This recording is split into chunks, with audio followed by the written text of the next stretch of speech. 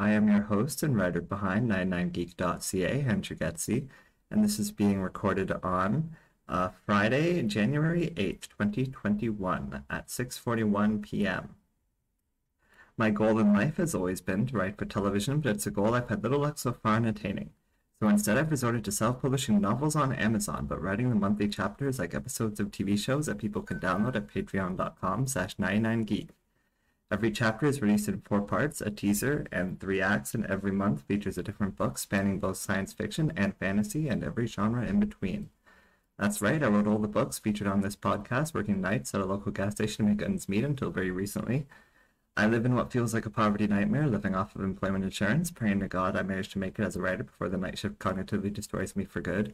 I can feel it eating away at me year after year. If I could only find an audience or an agent or help of any kind, but I have nothing. No backup, no support. I'm completely alone, pro bono, with nothing but my passion for telling stories, and thus I ask you not to judge me or my work or my production values too harshly, especially today. Yesterday when I went to do the Geekly Weekly, I found out that my mic no longer works with my laptop. I don't know why. Currently I'm using the built-in mic with the laptop. That's the only thing I can get to work on this thing. I'm doing it through OBS now, because that seems to do a better job of tweaking the audio. I've even managed to tweak it a bit further than it was with the Geekly Weekly, so hopefully it sounds a little clearer. Yay. Also, because I'm doing it through OBS, it means I can record this in video, which I was going to wait to start in phase 3, but since it's pretty much easier for me to do it than not do it at this point, I'm just doing it now. So this is my first time doing this video. My apologies that this is one of the last chapters of this book. New stories will be starting soon, coming March, I guess, if not sooner. I'm doing the best I can with no money and no time. Tonight we'll be reading from Phase 2 of Season 1 of 99% Geek, a chapter of a book entitled Isabol Tseung, Voice News. Remember, you can follow along at patreon.com/99geek. Chapters are somewhat standalone, but at least make sure you start on Week 1 for the recap. This is Week 1. This is chapter or episode number 5 of Isabol Tseung, Voice News, entitled A Dance with the Wind. Sorry, it's entitled A Dance with the Wind. And so we begin with week number 1. Previously on Isabol Tseung, Voice News. Isabol Tseung is a reporter for Voice News, the most stubborn, tenacious reporter the upstart, Canadian-based international news network has ever known. Focused on bringing the people the honest truth without all the bullshit, Voice News does things a little differently from other news outlets, and Isabol is showing them the way. She's uncovered stories of feral child gangs and corrupt American presidents. She stands up to authoritative figures and is a voice for the victimized and powerless of the world. And when she received a text from an old university peer drawing her towards the story of a lifetime in Iraq, well, of course she was going to accept. With Australian philanthropist Dude Bro Greg Beckett as her cameraman and translator, she bullied her editor-in-chief into buying 2 tickets onto the next flight into the Middle East. Arriving in Mosul, one of the cities most affected by the fight against ISIS, they made friends with the struggling locals, including a man named Aram and his grown son Ahim. They also met a boy named Muhammad, whose parents had died in the chaos. It wasn't long before they were taken by the Iraqi government and given an exclusive interview with the Prime Minister. The man allowed Isabol to continue her investigations, but with a warning that she wouldn't like what she found. Touring the city with Aram, she and Greg uncovered a no-go zone, and the freshly discarded corpses of civilians rounded up by the military. Greg was meaninglessly killed by the cruel Iraqi soldier Omar, and Isabol was taken prisoner and tortured. She would have died were she not rescued by a warrior woman named Alia, leader of a resistance fighter group that knew the now-deceased Susie, the university friend who had set Isabol on this mission in the first place. They escaped the city to a secret resistance base where a ceremony was taking place to honor the dead. During that ceremony, Aram and Ahim were interrogated, Aram being mortally wounded before revealing the location of the resistance base. The military attacked the base during the ceremony, and Alia's team, consisting of Hassan, Naim, Yashish, and Ayan, managed to hold them off, but they know their victory to be a hollow and temporary one. Their base was no longer a safe space for them. This is book or season 1, episode or chapter 5, A Dance with the Wind. Released on January 2021 at patreon.com/99geek. It will be released, about to be released, after I finish this. Alright. The kettle whistled, and Ahaim emptied the boiling hot water into the large bowl, dunking his cloth, and continuing to wipe the blood and dirt off his father's face. This was his third pass, and with the finishing touches complete, he wrapped his father in a simple white linen cloth. Lifting his father's body from the bar, he carried his father into the back and out the side door, to where he had already dug a grave.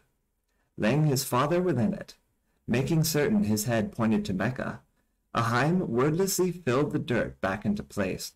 The whole time he went through the motions, the ones he had seen other people perform 1,000 times before. His mind was blank. He felt numb, empty. He wasn't thinking about how much it sucked that he had to do it all himself. He wasn't thinking about how much he was going to miss his father. He didn't even have memories of their past playing behind his eyes. He felt nothing. Nothing but a responsibility, a mandate to continue even if he was the only one left. With his job complete, a simple headstone placed atop the grave, Ahaim knelt down and placed a hand against the disturbed dirt. Finally he allowed himself to remember his father's face, his smile. Ahaim scooped up a handful of sand and scattered it across the grave. He spoke for the first time since his father died, though there was no one around to hear him. Allahumma ghafir, li hayina wa mahitina, wa shahidina, wa gabina, wa sagarina, wa kabrina, wa takarina, wa untana. He spoke the traditional funeral prayer. Allahumma man ayahayatu, mina fa'ahi, alal Islam, wa man tawafayat tahu, mina fa'tawafahu alal Imam. Allahumma la tarimna ajrahu wa la taftina bada. It was a prayer asking God for forgiveness and protection from grief. The truth was, he wasn't even sure he believed in any of it. But as his father's only family, it was his duty, his responsibility, to carry out the ceremony as faithfully as he could. A chilly wind picked up in the alley beside his bar, his chosen spot for his father's grave. For the first time, Ahaim realized that night had fallen. He hadn't even noticed the time pass. Placing a candle in front of his father's headstone, he lit it with a match and took a step back. The flame on the wick of the candle danced with the wind and threatened to go out. Oh, he did it! He said the title! Sorry. But it did not go out. I'm sorry, I'm sorry, said a voice behind him, though Ahaim hadn't heard anyone approach. He recognized the English accent immediately, and felt relieved to know Isabol had gotten free of the government's clutches. It is not your fault, Ahaim said, the words sticking in his throat. His mouth felt chalky and dry, and it was hard to talk. I'm still sorry, Isabel said, stepping up beside him and putting her hand on his arm.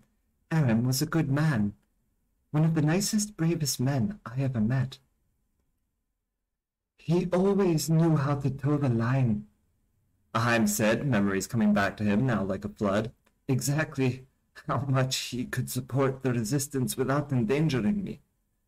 He looked at Isabel with tears in his eyes. I was the one that pushed him to do more.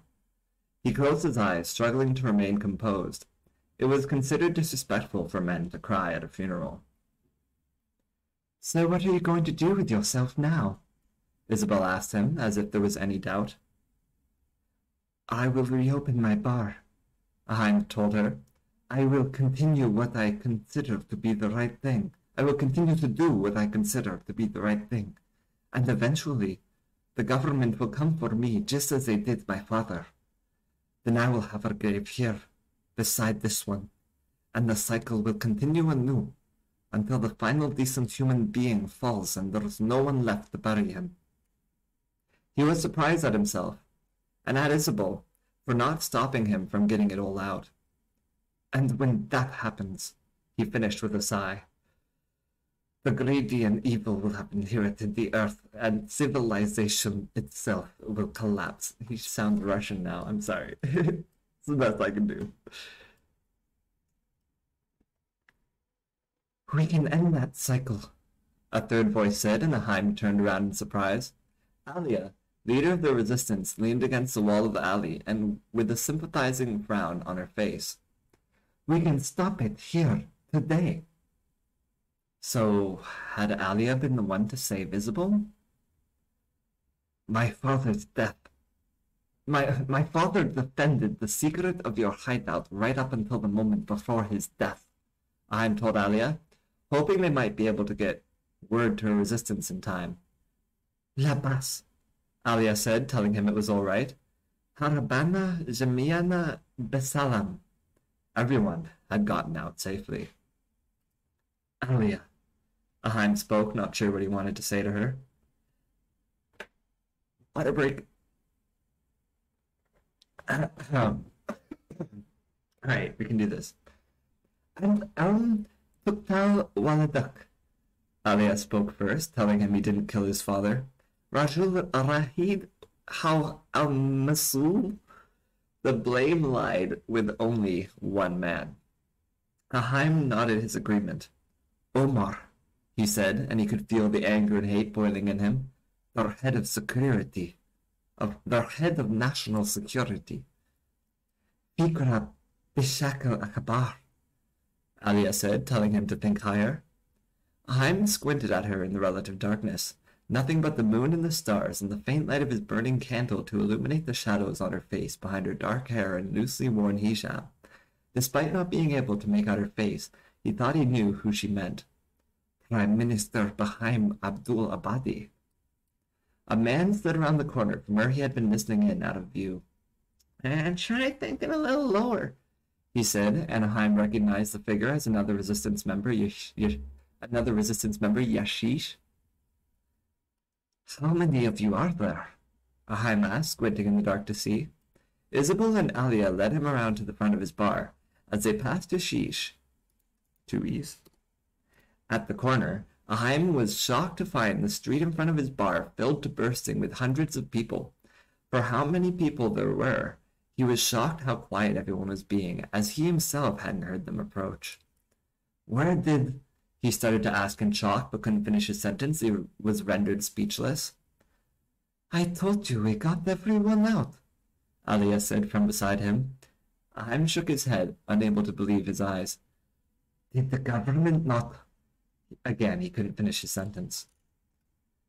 I took care of that, Yashish said, following behind them. Aheim turned around to look at the youngest of the resistance fighters. We took all our livestock, you see, and stuffed them all into our cars and our trucks and any other vehicles we could find. I then set up a system to remote drive the caravan of vehicles out from our base and off in the opposite direction. The government fell for a ruse like suckers.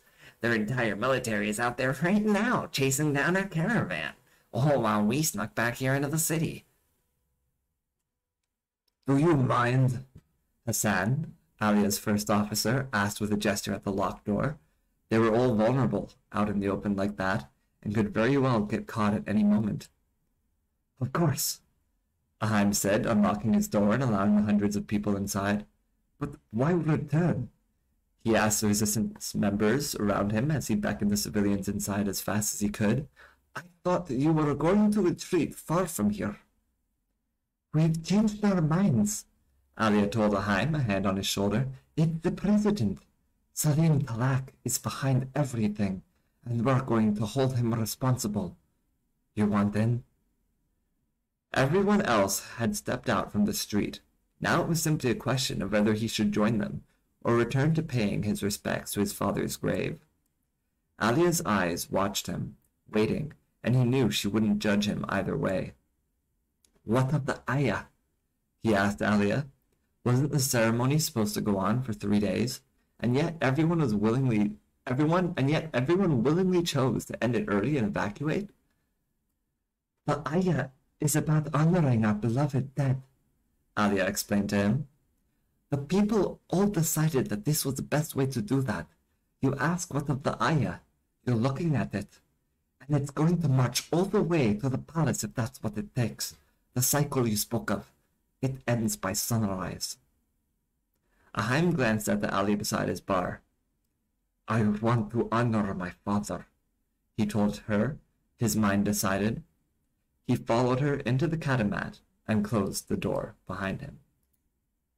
And that is the end of week 1. I hope you enjoyed that, because there's more coming. Yes. Trying to pull up the spiel at the end and end it while the going's good. Alright, here we go. My name is Andrew Geczy. My brand is 99% Geek, found at 99geek.ca. I'm a writer writing monthly chapters of novels like episodes of TV shows, releasing them in 4 weekly parts, a teaser and 3 acts on Sundays on my Patreon page, this time on Friday, at patreon.com/99geek. At the end of the month, finished chapter is added to the PDFs attached at the bottom of every post. Finally, the finished books are self-published on Amazon. There's urban fantasy tales about a teenage girl turned into a vampire against her will, or a scorned lover investigating paranormal phenomena, or a journalist covering news and politics in the Middle East. There's a sci-fi story about people on a dying world trying to build a ship to a new one. There's a fantasy story about a fallen angel trying to stop the end of the world, and there's more coming. And it's all attached to the bottom of every post on the site in convenient PDF format, readable on computers, tablets, ebook readers, and phones. I also have a Geekly Weekly blog and host video game playthroughs and matchmaking streams on Twitch, and eventually post them on my YouTube and Patreon pages. So stay tuned and maybe subscribe. It's only $1, and the support you show will go a very long way, I promise. There are also higher tiers. Give $5 one month and you can name a character, or a location, or suggest a thing you might want to see. Basically, you get to give a noun, and then I promise to incorporate that noun into one of my stories somehow. Maybe not the same month you give the suggestion, but within 1 cycle of books guaranteed. No matter how crazy, you can't sabotage me, I promise. You can keep giving nouns for every month you pay at the $5 tier, or if you give $10, you don't get 2 nouns, but you can give a description, describe the personality of your character, or the look of your location, or the importance of your item. For $10, you get a noun and a description.